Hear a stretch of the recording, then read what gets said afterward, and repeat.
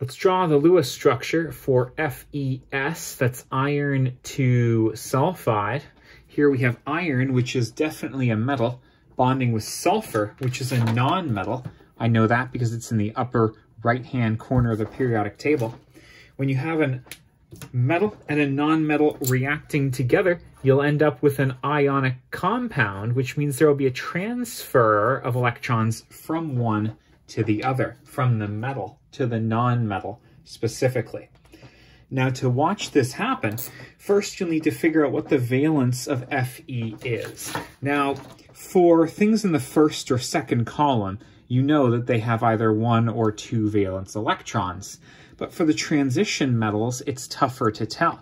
In fact, iron can have a valence of +2 or +3. What you're going to do is take whatever valence your chemical is, in this case it's iron 2 sulfide, and you're going to simply give it that many valence electrons. There's my Fe, and there's the 2 valence electrons that it's going to eventually give away.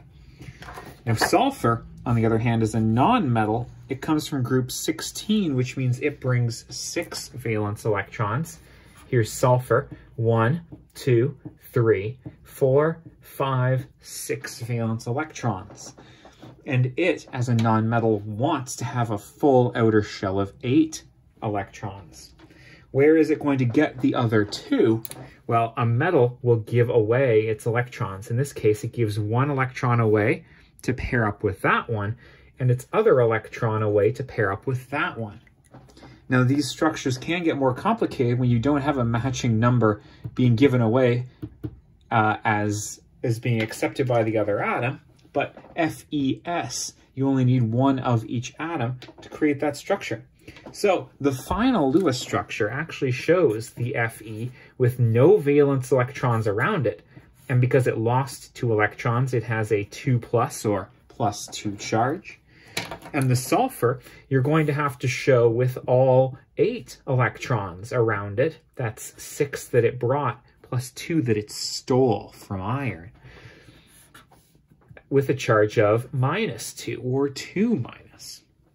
Now all the charges add up to 0 because the compound as a whole has a total charge of 0. And the square brackets here represent the fact that each of these particles is an ion. This is the complete Lewis structure for iron 2 sulfide. Congratulations, you did it. Best of luck.